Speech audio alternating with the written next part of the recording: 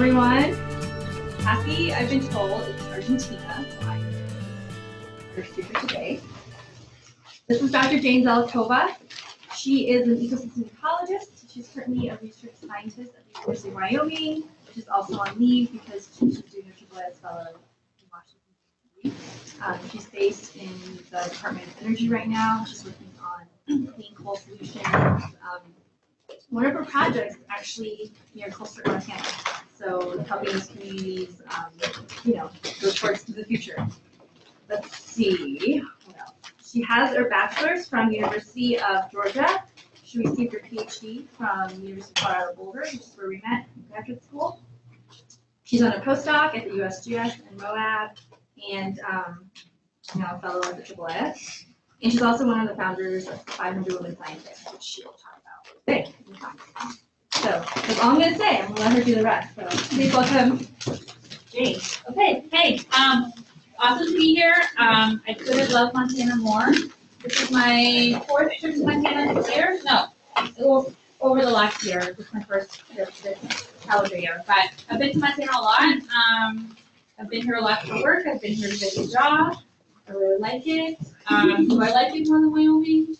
I don't know. So what I'm going to talk to you about today isn't just my science work, but I'm also going to talk to you about how I envision scientists being involved in making the world a better place, how we can use science and figure out ways to have a career in science that doesn't necessarily match what maybe your advisors here at Montana State University are doing. So maybe I'll give you some ideas about what you can do with a degree in science. And I'm going to talk a little bit about my passion for science communication and making films about science and taking the scientists out of their lab coats and out of the labs and into the real world where other people actually can meet them and fall in love with science just like we have. And then I'm going to talk a little bit about 500 Women Scientists, which is a grassroots organization that we, without at all meaning to, with zero intention, have started and has blown up and taken over a lot of the internet. So sometimes activism just kind of comes and grabs you whether you like it or not and becomes the thing that you do with all of your free time. So that is what I do. So like John said, I am a research scientist at the University of Wyoming, but I'm currently on leave, or rather I'm on loan to the Department of Energy. And I'll talk a little bit about what I do there, but mostly I'm going to talk about how I see science fitting into how we govern and how we make decisions about our world. So today's talk, there will be very few data slides, and the only slides I'm going to show you with data will have nothing to do with science, but will have to do with activism. So I thought it'd be kind of interesting for the grad students in the room if I shared my path in science. I always feel like when I was in grad school, I just looked up with these big eyes at people who are PhDs and professors, and I was like, how do I become like you? How do I do the things that you do? And I never, they never really said how they got to where they were. And sometimes the paths are really meandering and weird. And so I thought, for the grad students here, I could share how I got to where I am today, which was somewhat traditional to begin at the start, but very untraditional at the end, which is where I am now. So I got a PhD in ecology. I studied ants. I was really interested in ants because I did this weird undergrad project in Costa Rica where I took these Azteca ants that were living in these cecropia trees, and I shook the trees, and the ants came out, and I took a tree and I leaned it against another tree, and basically watched World War III take place when the ants were fighting and there were body parts coming out, and it was crazy, and I was like, oh, this is really fun. If I was going to do science, why don't I just watch ants do crazy stuff, and then that'll be science, and I can get a degree in that. So I chose grad school kind of based on location and access to the outdoors, and less based on access to the right advisor or the right science atmosphere, and I just happened to get really lucky. But looking back on it, my three criteria were skiing, climbing, and a really good ultimate frisbee team. And those things coincided in Boulder, Colorado, so that is where I went, having never been to Colorado really before at all. So I got to grad school, and my advisor didn't have any money for me. There were no big grants in our lab. We were kind of this weird lab of like people studying different social insects, and there were no big money in studying ants fighting each other and body parts falling down. So I wrote a lot of really small, tiny grants. So $500, $250. If I got $1,000, I was like, yes, I have money for the whole summer. I'm going to do research all summer long. So I wrote a lot of grants, and I taught every semester, including every summer. I taught the summer general biology class, which was as fun for the students as it was for me. So I tried to make it as fun as possible for the 6 weeks that I was teaching, and then I would bank that money for the rest of the summer and then go do research. So I think it was actually, looking back on it, a fine way to do it, and only $30,000 in debt, because like how much we got paid at CU Boulder wasn't really enough to live in Boulder, Colorado, so I had to borrow money. But either way, I feel like I had this amazing 6 years where I just got to do really fun science and learn. And I learned mostly from the other students that were in graduate school with me. I learned much more from them than I did from any professor that I interacted with or anyone else. And it's really the interactions with the other grad students that changed the path of my science from studying ants and ant community ecology to really thinking more about climate change and biogeochemistry. So in my last couple of years of grad school, I started playing around with soil and realized I really liked soil. It wasn't a cool ant that was doing stuff, but it was really important, and I really liked digging holes and being outside, so it worked out for me. And I started kind of changing direction. So my last chapter of my PhD was all about ants and soil because of the other students that I met in grad school. And I was able to publish all of my chapters as papers. That's something that you're supposed to do in grad school, and somehow, miraculously, I did it. It was mostly because I was trying to protect myself from my committee, who were going to be hostile of my defense, because I changed my PhD so much from ants to soil that I just wanted to go ahead and get everything published so that if they had any kind of feedback, I was like, that's constructive and interesting, but I already published this, so noted. So I left CU Boulder and got a postdoc in ecosystem science. The USGS decided to give me a chance, even though I didn't have a lot of ecosystem science experience, and I went and moved to Moab, Utah, where I worked on a big climate change experiment, and it was really awesome, and it got me really excited about climate change experiments in general. So I feel like, the way that we approach science and ecology sometimes is we make a lot of observations, and then we try to infer something about a process based on an observation that we make. But I was really excited about actually testing hypotheses and doing experiments to test very specific things. And the USGS at the time and some other institutions got money from the Department of Energy and NSF to build a set of different kinds of climate change experiments across the US. They were all sort of manipulating similar factors like warming, and some of them were also doing rainfall manipulations to really try to understand how climate change is going to impact these different ecosystems across the US, and that giving us a chance to be able to compare across different places. So as a postdoc, I ran these experiments. I first worked on one in Moab, and then I moved to University of Wyoming, where they also had a climate change experiment, so I worked on the one in Wyoming as well. And I wrote a lot of grants, I wrote a lot of papers, I wrote more grants and more papers, and it was really it felt like kind of like a second PhD because I was doing it in a topic I didn't really study before, ecosystem science. I had to learn about carbon cycling, nitrogen cycling, phosphorus. I remember calling Jo at some point and trying to get her to explain to me what nitrogen isotopes mean, because I inherited this nitrogen isotope data set and I didn't understand how to interpret it, and it was really weird. So it was a lot of learning and it was really fun, but I do feel like I got 2 PhDs for the price of 2, I guess. There was no discount for the second one, it was just more work. But I got to live in a beautiful place, and again, I got to work with amazing USGS scientists, and I learned so much. And so both my PhD and my postdocs, there were more than one, kind of got me to think about the world in this weird conceptual way. And so I always make my students make conceptual diagrams, and I think it's useful. And so this is my conceptual diagram of how I think about ecology. And so we have these ecosystem processes or services, things that we measure, things that we care about in ecology. They could be anything from carbon and nitrogen and phosphorus cycling to grassland productivity to pollination services to hydrology. And these things interact with global change factors. So we have things that are changing. They're changing pretty rapidly. Climate is changing. Invasive species are moving around. We have changes in fire cycles across the West. All of these things are happening and influencing and interacting with the things that we measure when we go out in the field. And over and above all of that, we have this other kind of filter of what federal agencies and state agencies have decided to do and how we manage our land.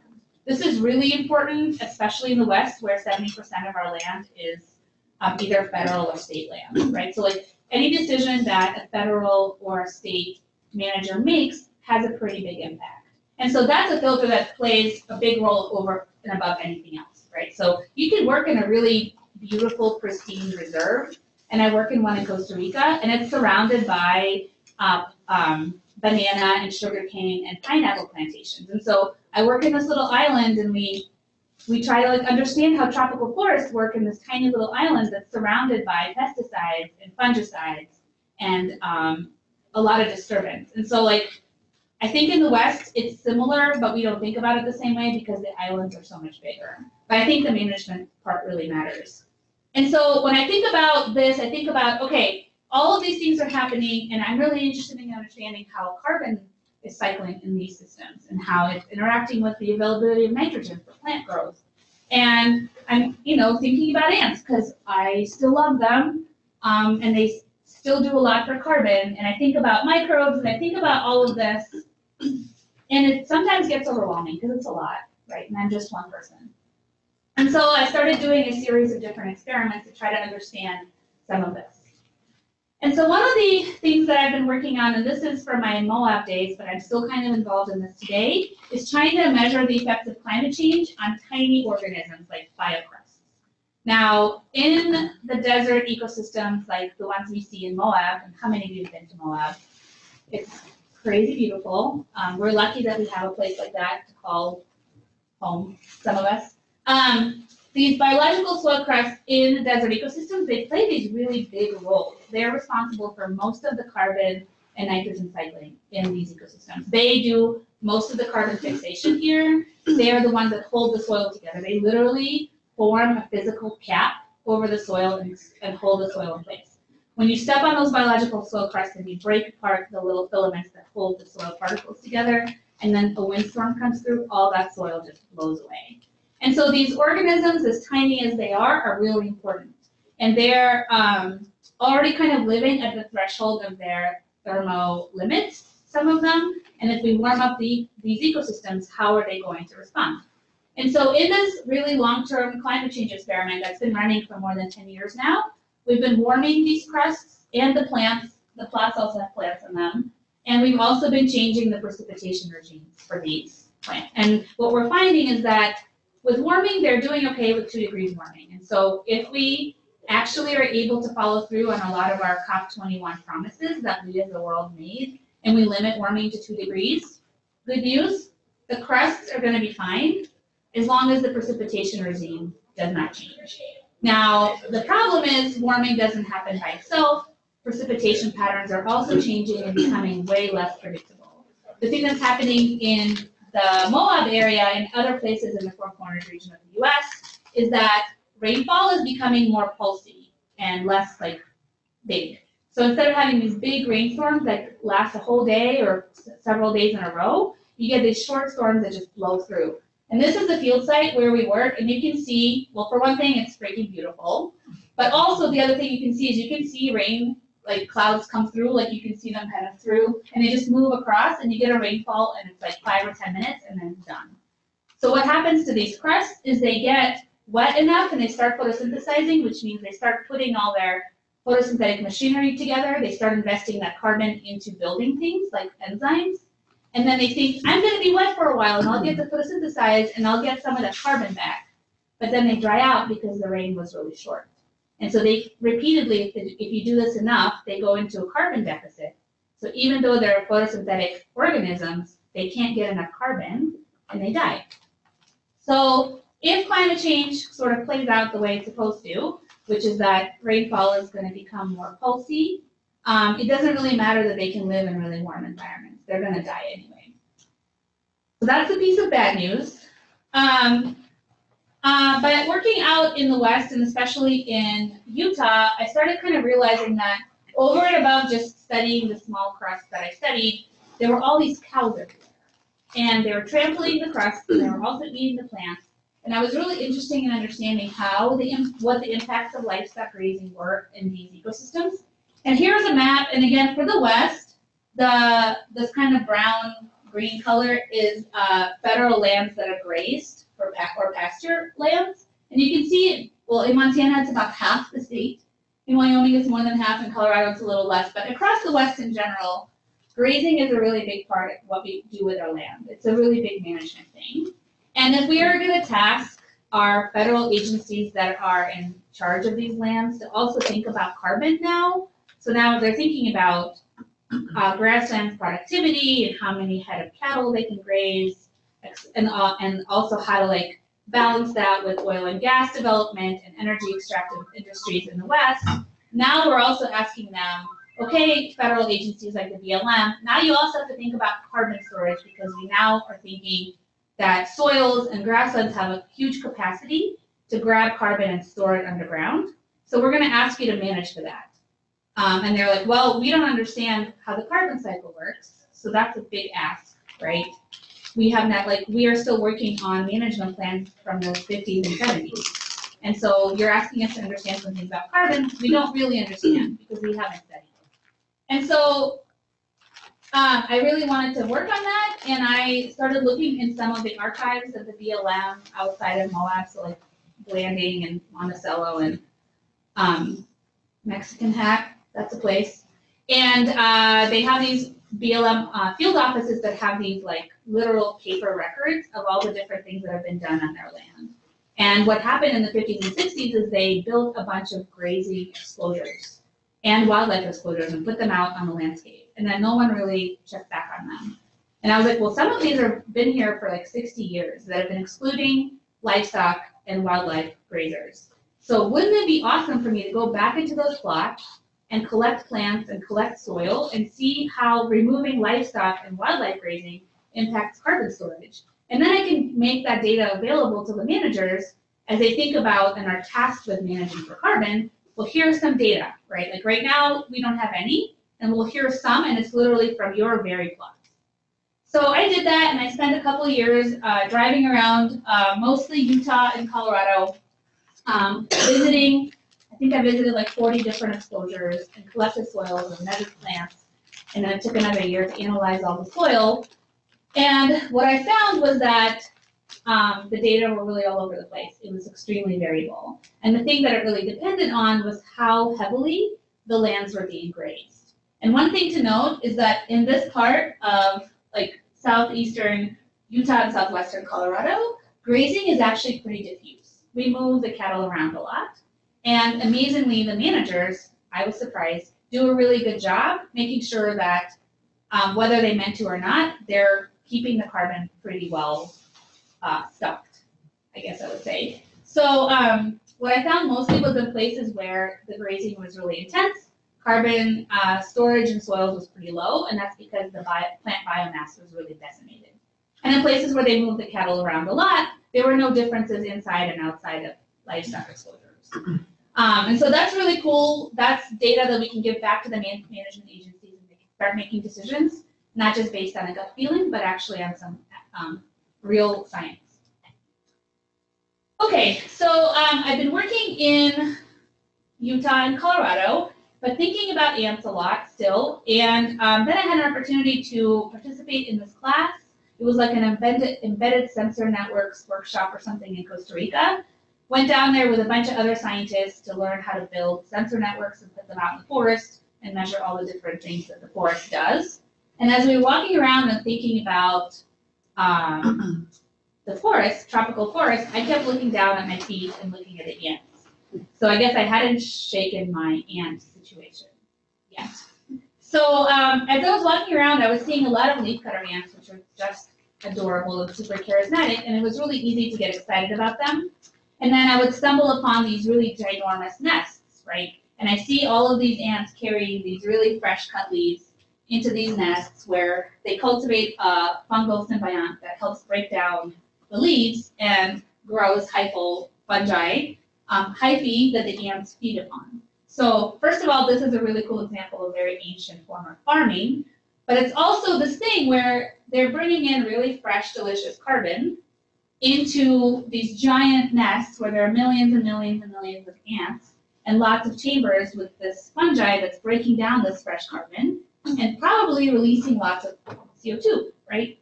And so I started thinking about this as a system where the nests are basically these understory chimneys that are just spewing carbon into the understory of the forest.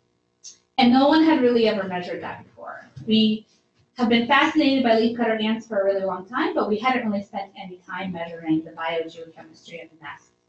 So I, along with a couple of other people, wrote an NSF grant. And what we really wanted to do was figure out how leafcutter ants influence soil physical properties. So what they're doing when they build their nests is they're continuously moving soils up and down, right? It rains, all of their tunnels and stuff get buried and flooded, and then immediately you see them excavating the nest again, and all this fresh soil is getting brought back up to the top. So they're like a conveyor belt of soil, right? They're moving it like this. And so they're changing the soil profiles. Because the way they carry the soil is like they grab it with their mandibles, they make a little ball like this. And so when you look close up to the nest, you see these balls of soil. That's really different than what soil usually looks like. They're changing like very basic soil properties just by being themselves. And they're also, there are lots of, because now these soils are really airy, lots of roots grow in. So plants preferentially grow their roots into nests. And then you have these hot spots where there's lots of kind of cycling of carbon and also nitrogen and phosphorus. And so the roots will grab that stuff. So they're kind of hot spots of biogeochemistry. And if we take all of these things together, what the ants directly influence by just being themselves, and we measure the carbon dioxide efflux, and now we've also been measuring methane, and we also measure the soil water that comes out of these nests with lysimeters, we can figure out something that's akin to their carbon footprint, right? And if we take their carbon footprint and we multiply by nest size or nest density in a forest, we get their ecosystem impact. It's a pretty crude but pretty effective way to measure their footprint, their ecological footprint. And so we've been doing this. NSF gave us money. I gladly took the money and spent in the first year, maybe 7 months in the field, setting everything up and doing a bunch of like biogeochemical analyses, measuring soil enzymes, and all kinds of stuff. And at the same time, we've been working with modelers, and we've been building other instruments to measure other things in the nests. It's like a really cool playground for testing all kinds of ideas about how ecosystem engineers affect these very basic ecological processes, like how carbon moves around, right? So it's been really fun. We're wrapping it up. And we have some preliminary results, but I'm not going to show you graphs today. I'm just going to leave you with this. Leafcutter ants are really cool, but when you set up a 3-year experiment and you put a lot of sensors into the ground and you sink thousands and thousands of dollars literally into soils, with the hopes that you're going to measure things, the ants will move. They will leave the nests that you have just spent thousands of dollars instrumenting and go somewhere else. That happens. So the lesson that I learned from this experiment is how to make lemonade out of lemons and how to study legacy effects. And that's what I've been doing. So more than half of our nests have been abandoned in the process of doing this experiment. So we are getting a really amazing opportunity to study legacy effects. Guess what? No one has ever studied that. So, yeah. And if it wasn't enough to do those 3 projects, I also decided that it was a waste of my time to not study my very own backyard. And though I was spending a lot of time in Costa Rica running around chasing these ridiculous ants, I was missing some opportunities to be involved in research in my very campus. And so University of Wyoming got a really big EPSCoR grant. Like you, they're also an EPSCoR school. And they got a grant to set up a big observatory to really understand mountain hydrology and how snow dynamics and interactions between like topography, slope, vegetation dynamics, soil properties, how they all influence hydrology, and ultimately stream flows for downstreams.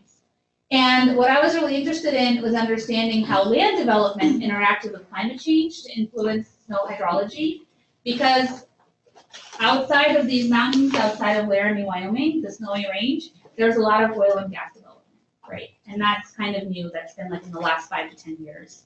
And a lot of that oil and gas development is destructive. And a lot of the particulates from that development, including from soil disturbance, get blown upslope into the mountains and then land on the snow in the form of what we would call dust. And then that dust warms up when it's sunny, melts the snow earlier than we would expect, and changes the snow hydrology pretty significantly. And that's something that the YCAC project hadn't been measuring to date. So that was my addition to sort of the big collaborative group, was thinking about, well, what about dust? If we have all this oil and gas development dust landing, is it going to change the ultimate hydrology of the system? And it's been really fun. I had to learn how to snowmobile for field work. That didn't go super well, and so I've decided that it's better for me to take 5 times as long and just skin and be human powered, because I crashed the snowmobile like in the first 5 minutes of getting it out of the gate. So it's been really fun though. I've learned a lot about snow hydrology, something I didn't do before. It does feel like a third PhD. I've been learning a lot about snow isotopes and asking job questions when I don't understand something. But I guess the point here is that the great thing about being a scientist is that you can always ask a new question. And because the thing that we really learn when we get a PhD is how to do research, not necessarily the topic that you're studying. You might think that you know the topic you're studying, but what you're really learning is how to persevere when new questions arise. And so I just kind of went after it and asked new questions. And so ecology has been this fantastic framework for addressing difficult questions. It's super integrative, it's super interdisciplinary. I love that. You get to work with all kinds of people. And fieldwork is really fun. I can't discount the fun part. It's really fun. But I feel like the thing that has been lacking for me through all of this and throughout my career in the last 10 years was really understanding how I can take the science that I do and apply it in a way that's meaningful beyond my own fun factor. So fun, yes, fieldwork will always be fun. But at some point, I really wanted to make sure the science I was doing had an impact beyond myself. So this is just a quote that I like. We can judge our progress by the courage of our questions and the depths of our answers, our willingness to embrace what is true rather than what feels good. And for me, doing ecology felt really good, but it didn't feel fulfilling in a bigger sense. And also I kept seeing these cool trains as I was driving up and down from Colorado to Wyoming, and somehow just couldn't escape the fact that they probably were meaningful too. And so I started asking myself that question that maybe some of you have asked yourself already, and if you haven't, you might in the near future, which is that how do I put the knowledge and the experience I have doing science to work? And to address climate change, which is what I've been thinking about a lot, I felt like I had to really face the ugly problems that were the cause of climate change. And that's mostly the fossil fuel economy. And so from ecology, I went to fossil fuels. I applied and was accepted into the AAAS Science and Technology Policy Fellowship. AAAS is the American Association for the Advancement of Science.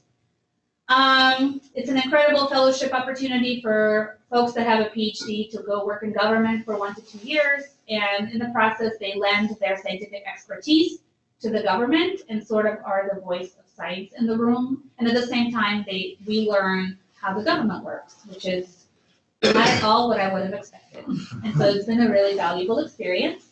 I've been in as a fellow for a year and a half. I have 6 months to go. And I work at the Department of Energy in the Office of Fossil Energy. I interviewed in a lot of different places, and I kept really pushing the Office of Fossil Energy to take me. And they were like, no, you are not, like, you're not an engineer. You're not like a chemist, you like you're an ecologist, and it seems like you're a hippie one at that, like you live in Boulder. Yeah, you seem really liberal, It just doesn't feel like a good fit. And I was like, no, like give me a chance. I am really excited to come here. I think that an ecology perspective could be really cool because I'm really excited to learn, but I also think like a systems thinker could be really good here. And they were like, okay, you can come, but like we're not promising we're gonna keep you. And I was like, yes. So I got in and I started working on decarbonization of the fossil fuel, basically economy. And I came in with some really strong preconceived notions. For example, and this is something you'll hear people in Boulder say a lot. Well, I drive like an electric car or a hybrid, and like I have solar panels on my house, so like I'm off the grid, and like I'm doing my part. And why can't we just power everything with wind and solar? I probably said those very same words also, because the fundamental truth is most of us don't understand where our power comes from. And so I got to the Department of Energy and I said some really asinine things, and they were like, I mean, we were right about you. You are crazy. But I learned really quick. And I got really passionate about the need for us to decarbonize. Once I understood how much of our electricity and power comes from fossil fuels, especially in the West, it was like, okay, if we're going to hit those climate targets, which I think we have to, if we don't, the consequences are dire, we have to decarbonize these things that run our world. Like, this is made out of petroleum, right? Like, we drove today to campus in a car that's run by oil. The lights are on because of coal. So all of these things, if we don't decarbonize them, then we don't have any chance to hit even a 2-degree target. Like, that's not going to happen. And so what we've been working a lot on is bringing together science, understanding how carbon capture works. So if we're going to decarbonize power plants, we have to put a carbon capture unit on the plant at the smokestack, basically, grab that carbon and do something with it. If we don't do that, we don't do anything. Like, we can put as many windmills as you want everywhere and solar panels, and we still don't solve the problem. And even if we get rid of all coal plants, we have natural gas plants. And even if we get rid of all natural gas plants, we have to make windmills out of something, probably steel and cement. To make those things, we still burn fossil fuels. So this is a big thing. And I got really excited about the opportunity to use science and policy to try to make this, like, to push this forward. And so there's a lot of really cool science around carbon capture, the actual process of capturing carbon molecules from affluent that has like carbon, sulfur, all kinds of things in it, and compressing it. Like, that's really cool science. You can do solvents, you can do membranes. There's a lot of really awesome research in that area. And for the last year and a half, I've had a chance to go all over the US, go to national labs, go to universities, and check out some of the very cool research that's happening in carbon capture. I am so impressed. I had no idea. The other really cool area of science is carbon storage, and that's all about geology and the subsurface and engineering. And so I've learned a lot about that. So we have these two big, like, science questions. How do we capture carbon, and how do we store carbon safely? And those are science problems at the core. But then we also have this, like, soft side of policy and public's perception of safety, right? So those aren't science questions as much as they are just like, how do we deal with humans and our fears and our politics and our like ideological gaps and our mistrust of each other and of science. And that's been really interesting. And so what I've learned about policy to date is that it's really a matter of translating the science and being a scientist in a room that can say, that thing that you just said, that's not a thing. That's, like, scientifically not a thing. But this other way of doing it is scientifically sound. So let's do it this way. Just being a scientist in the room that can translate science for public consumption. And then building relationships. It's all about your ability to listen to other people, understand where they're at, and instead of, like, raining science down on them and being like, well, actually, like, you're super wrong, but more like listening to people, right? Like, it's all about listening and understanding and not patronizing and not pandering, but just saying, like, I hear where you're coming from. You're a coal miner, you work in a coal plant, and, like, your livelihood depends on this. So me telling you all this science stuff, it just doesn't matter. Like, that's not what your reality is. But I can listen to you and hear what you're saying, and we can find common ground. Because in the end, you care about your kids going to a good school and getting a good education. and you care about like having food on the table for your family, and I care about those things too. We actually care about the same stuff. So let's talk about that first. Let's not talk about abortion first. Let's talk about the things that we have in common, right? And then we can figure out the other stuff later. So it's translating science, it's building relationships, and it's really economics. If I learned anything being in government and working on these climate change mitigation issues, is that at the core of everything is economics. So what I really wish I'd had is a degree in economics, because then I could really try to understand and push policies forward that can make economic sense. So no company is going to invest $1 million into carbon capture if it doesn't work out for them economically, or if they're not forced to by regulations. Currently, the very current state we're in, there are no regulations forcing them, and there's no economic incentive. So they're not going to do it. Can we come up with uses for carbon? Can we come up with ways to use CO2 and make something and sell it?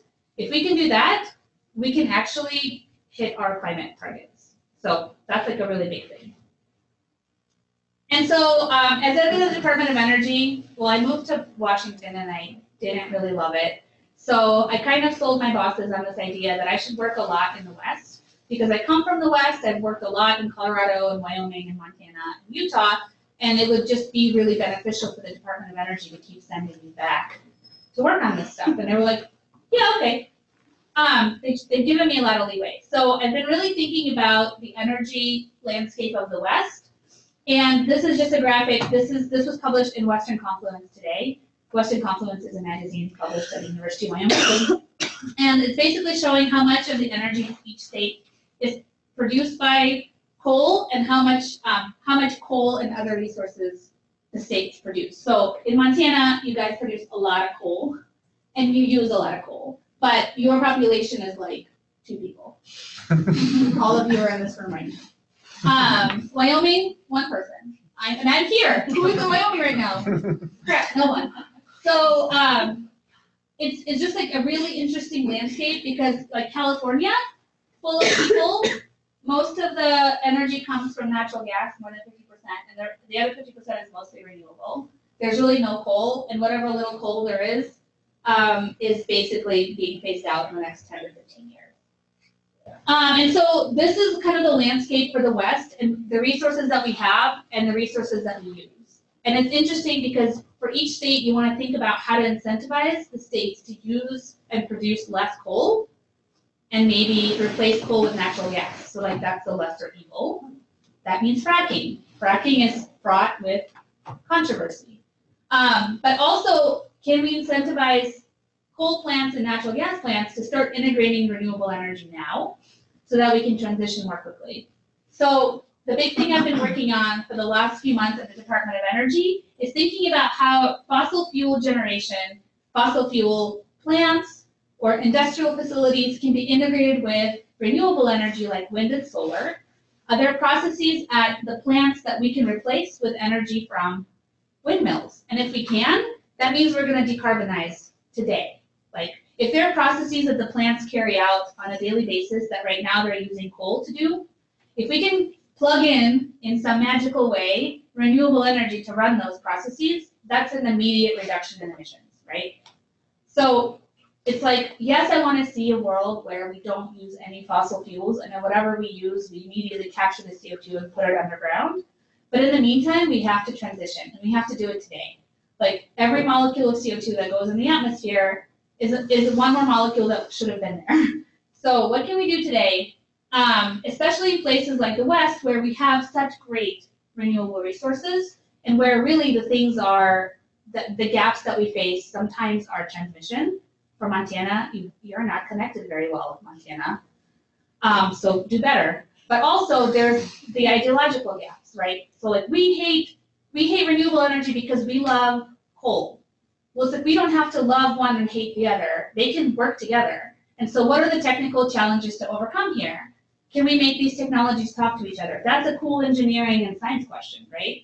Let's do that. And then can we make the people talk to each other? Can a coal miner and a person who works in a wind farm talk to each other? Well, probably, but maybe again, don't start with abortion, start with something else. And can the scientists that work on fossil fuels talk to the scientists that work on renewables? Well, actually, that's a challenge too. So we have to like start bridging those gaps across all levels. And that's what I've been working on. And so as I've been doing all of this, I've kind of come to this place where I realized the communication part is really our biggest problem. That the technological challenges we face, we can overcome because we're smart and we're innovative. But that the problems that we face are really this like science communication problems. And so I've been working on, I've been working with a couple of filmmakers on making films about science and about scientists and about climate change. And we made a film called The End of Snow. It premiered last fall at the Boulder Adventure Film Festival, and it's been playing all over film festivals across the US. It played in Bozeman in December. Did anyone go see it? No? Guys, did you see it? Okay. Well, we took one of the chapters from the film and released it as its own short film, and it's gotten a lot of press and a lot of, really a lot of love. So I'm going to show you, it's just 5 minutes long, I'm going to show you that film, and then I'll wrap it up.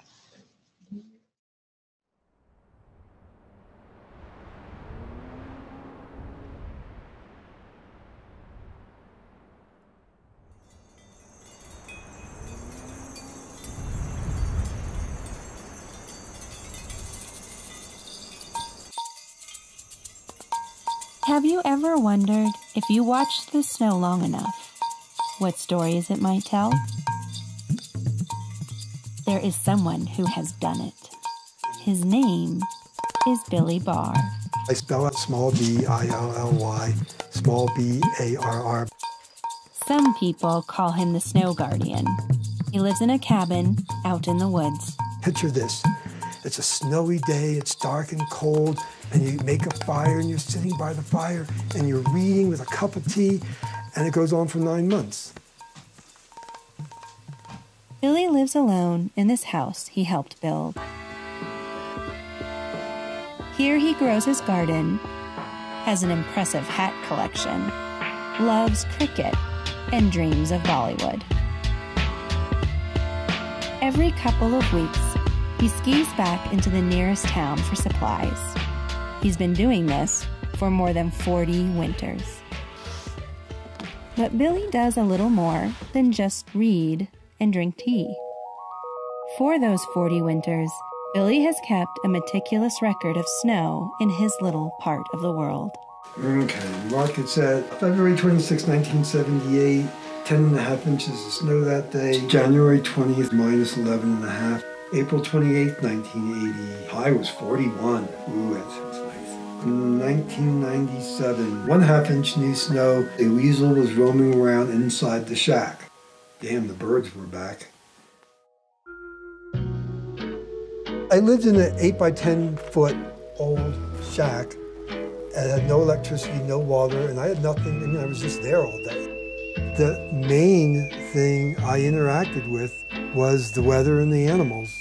So I started recording things just because it was something to do. I had nothing to prove, no goals, no anything. So actually a researcher at the lab wanted to look at it. And then once he started looking at it scientifically, then all of a sudden, like, these decades worth of data were being used for more than my own curiosity.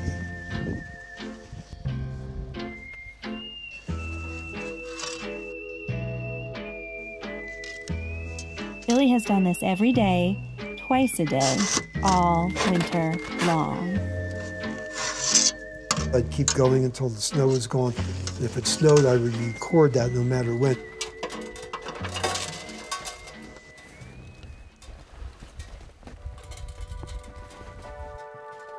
The trend I see is that we're getting a permanent snowpack later, and we get to bare ground sooner. We'll have years where there was a lot of snow on the ground, and then we lost snow sooner than years that had a lot less snow, just because it's a lot warmer now. In a normal winter, you'd expect to have 4 to 5 record high temperatures.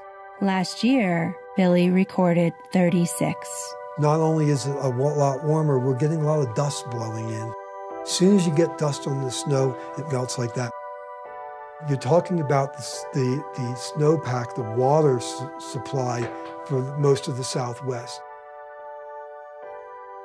I'm not real hopeful just because I don't know how you reverse something like that.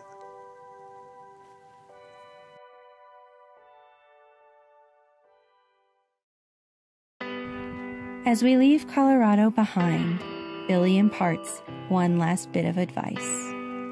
It's like anything else. You know, I learned to ski to get around. I learned how to ski better so I wouldn't fall down all the time. Over a period of time, I kind of learned how to survive in this environment. Actually, learning to fall was probably the most important thing. If you're going to fall, sit. A lot easier falling on your butt than on your face.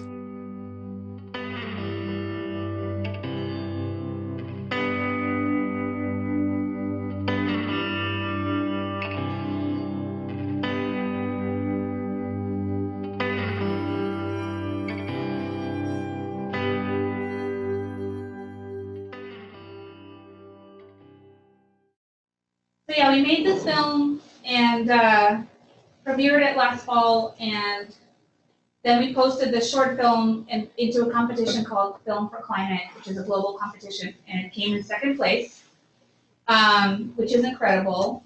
And then it's gotten a lot of coverage. So it's been in the Atlantic and National Geographic and Slate.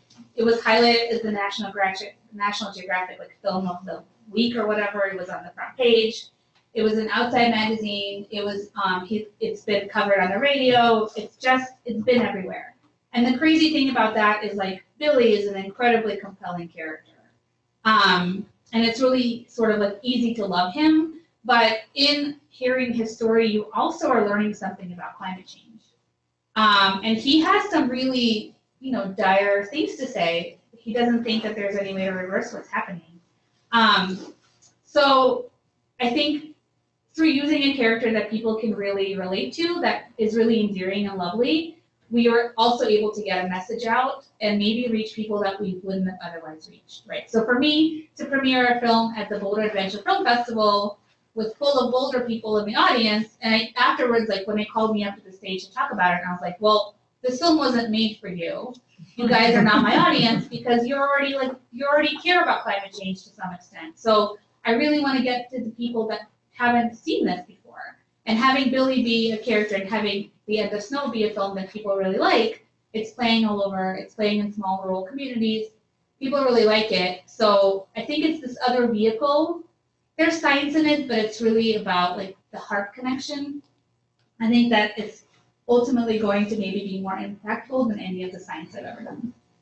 So, and just moving forward in terms of impact, so the science communication part's been really impactful. The other thing that's kind of blown up is immediately following the election last November, me and 3 other women scientist friends, we were texting. We had this long text string that's going back years and years, right? It's oftentimes full of pictures of puppies and babies and what we're doing and making fun plans for trips that we're going to do together, stupid like burpee challenges that I always fail at. And then after the election, it turned and it was full of desperation and worry and what are we going to do? And what about our friends who are marginalized people? And what about science? And what about women? And very quickly, within a day of that text string, it went from a text message to an email thread, and we started adding other women scientists into the thread. And it went from 5 people to 10 to 20 to 100 within 2 days, and to 200 within 3 days. And we decided that we clearly, what we were saying was resonating, and that we needed to write an open letter, kind of voicing our concerns and reaffirming our commitment to fight against these things. And we published an open letter, and it was published to women in science from women in science. It wasn't targeting Trump or his administration. It wasn't targeting the Republicans. It was to women scientists. And what we basically said is science is foundational in a progressive society, and that the anti-knowledge and anti-science sentiments that were expressed repeatedly during the US election threaten the very foundations of our society. And our work as scientists and our values as human beings are under attack. And because of these things, we reaffirm our commitment to stand up for science, stand up for women, and stand up for all other marginalized groups in science and in society. And though our letter was in response to our election, these things that we say, they're not just happening in the US. They're happening all across the world. And so we really need to build a network, a global network of scientists, and specifically women scientists, supporting each other and standing up for the things that we value. So we published this letter, and we were like, I wonder if we could get 500 signatures. So we're going to call ourselves 500 Women Scientists because our goal is 500 signatures. Well, we published it on November 12th, and within 2 days we had 500 signatures because that was, I guess, not a good goal. And within, another day it was 2,000, and of January 20th, when we made this infographic, it was 13,246. Today, I checked this morning, there's 17,000 signatures of just this open pledge. And then the other really cool thing is it's not just in the US, signatures have come from all over the world. Now the US and Central and South America have a lot of signatures, other parts of the world less so, parts of Africa have none. But there are signatures from more than 100 countries all over the world, which is amazing, which means that the message that we kind of wrote down resonates, not just with us. And we've started these things we call local pods.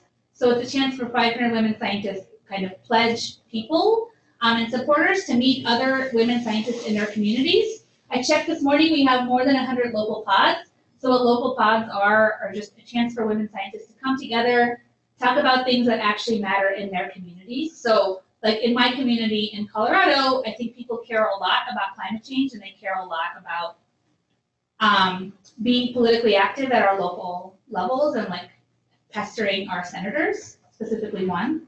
And so the pod is really targeting that, but other pods are doing very different things. So the DC pod is very active on the Hill and targeting Congress, but the pod in Arizona really just cares a lot about climate change, and they do all of their work is about climate change. And so these are where the pods are. There is a pod in Bozeman. They're meeting tonight at 5 o'clock at Bridger Brew for their first meeting. And so the pods are really great. We don't control what the pods do. As long as they kind of match our mission and values, we're good. And I just want to say that the organization 500 Women Scientists was started by women who are earth scientists, biogeochemistry, microbial ecology, ecosystem science. But though it started there, we are super interdisciplinary, and there are women from all kinds of backgrounds coming together. I think this is really an amazing opportunity also to improve our science.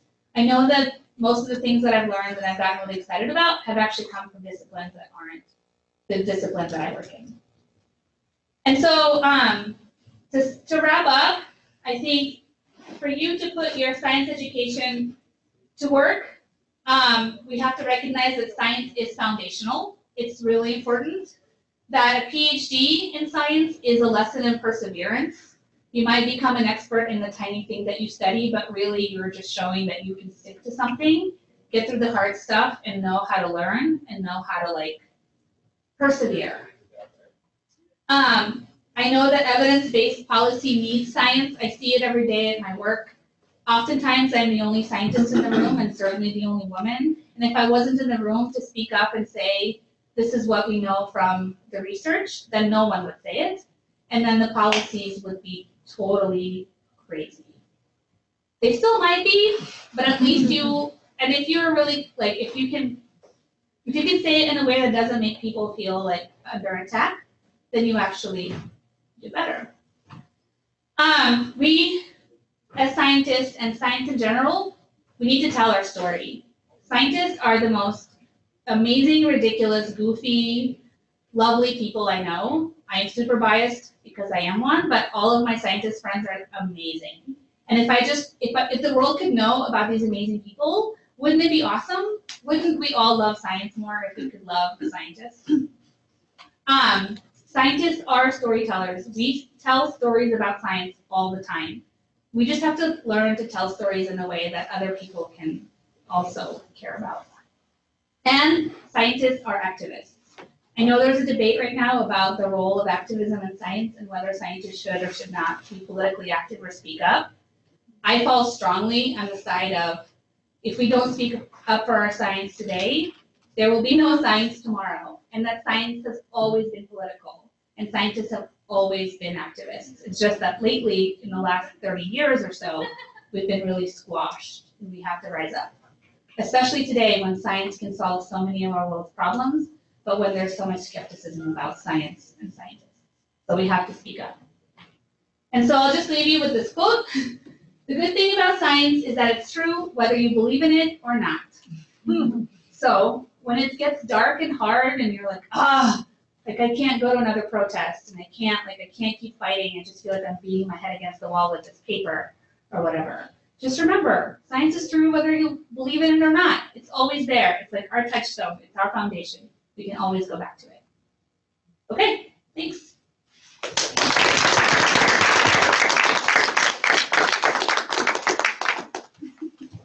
Flashback. Oh, do we have time for questions? Cool. I'll take a question or two.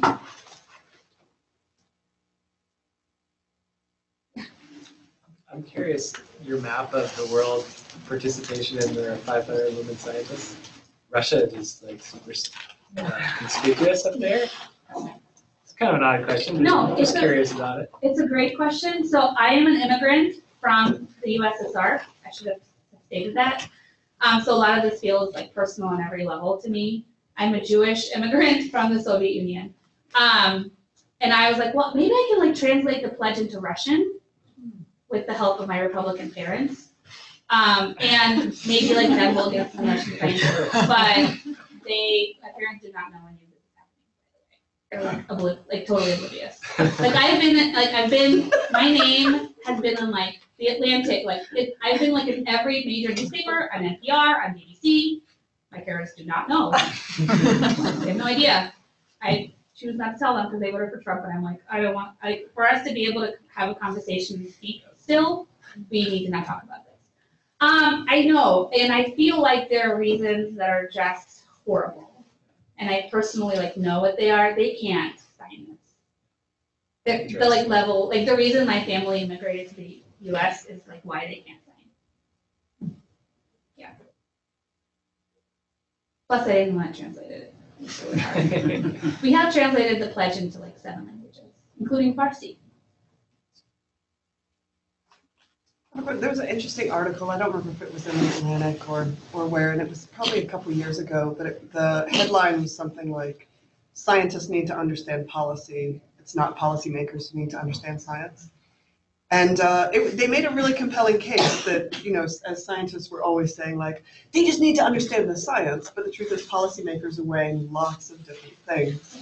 And so as a scientist, I still feel if you just understood, if you had a systems approach, but I also appreciate that perspective. Then at a certain point, I just feel like I should be able to do science. Yeah. And so what do you think is the role of scientists in sort of their responsibility in understanding all of the many things that go into policy decisions versus just trying to communicate the importance of science? Yeah, so I think at some point we just need to do our science, right? And wouldn't it be great if we lived in a world where that's all we needed to do, and then put it on someone else's shoulders to translate the science that we do for policy. And so there are those jobs, and they're starting to become more important. So if you're a scientist who just doesn't want to, or for whatever reason isn't interested in having a career in research science, the need for you as a person who understands science to work with policymakers is huge. Because policymakers, they are not going to learn science. They're not. They are literally running around like chickens with their heads cut off, trying to just not drown. And so having an advisor that works for a senator who understands science, who's maybe a former scientist, is critical, right? But you as a scientist, what is your responsibility? I think your responsibility is to do the science that you do best. If you have the capacity and the interest, go spend a year on the Hill or in a government agency and learn how policy works, and then come back and see how much your science changes. It will. But I think there's a special kind of career track for people who can take science and translate it. It doesn't have to be us. But I think saying something like, oh, they could just understand, no, they're not going to. They're busy. Yeah. Sorry. But it's really fun to go do that for a year. 2 years, maybe too long. 1 year, great. There's so many museums and stuff. Yeah. Well, a follow-up kind of to that is, what about this interface then with education, and particularly kids, elementary through K-12 education? Because to me, that seems to be where we're totally regressing over the last, well, it's actually over the last decade or so, even despite the STEM efforts and stuff. Yeah, there seems to be this thing of, well, science is for scientists, and I'll either believe it or not. And I personally don't have to have any foundation. It's foundational in doing it, and that's the way local school boards are acting and stuff. So yeah. Oh man, I have strong opinions about that, which are that scientists need to run for office, and local school boards would be a great place to have scientists weigh in.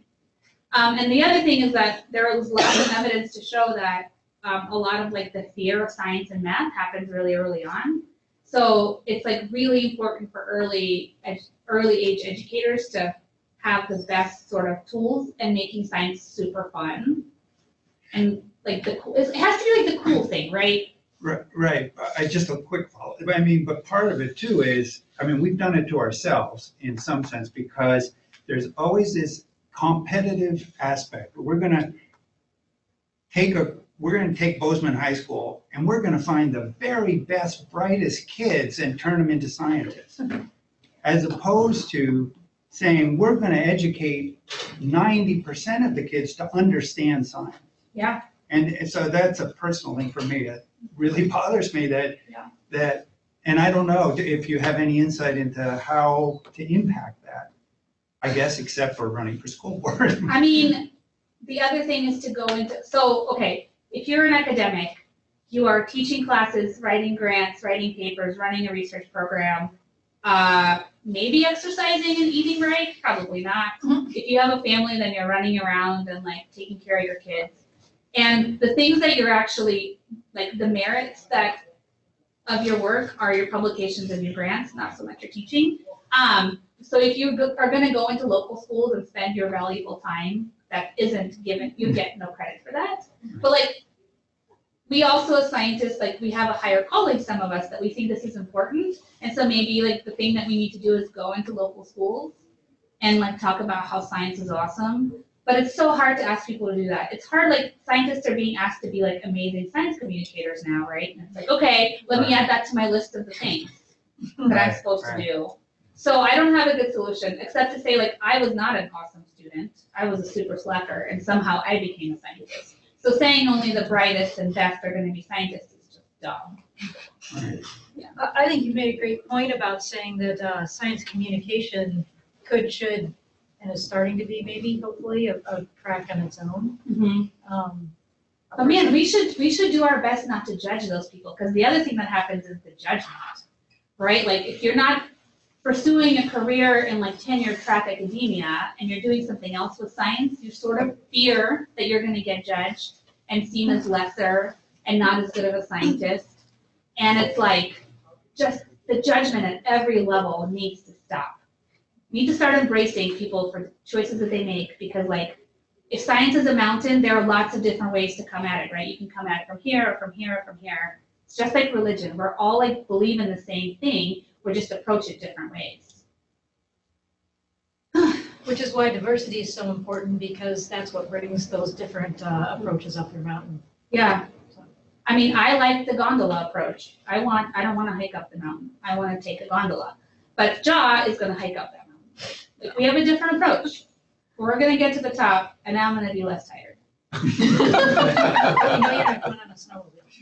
Not in the snowmobile, gondola. The snowmobiles are now, I'm not allowed to touch the university snowmobiles. Thanks, y'all. Thank you.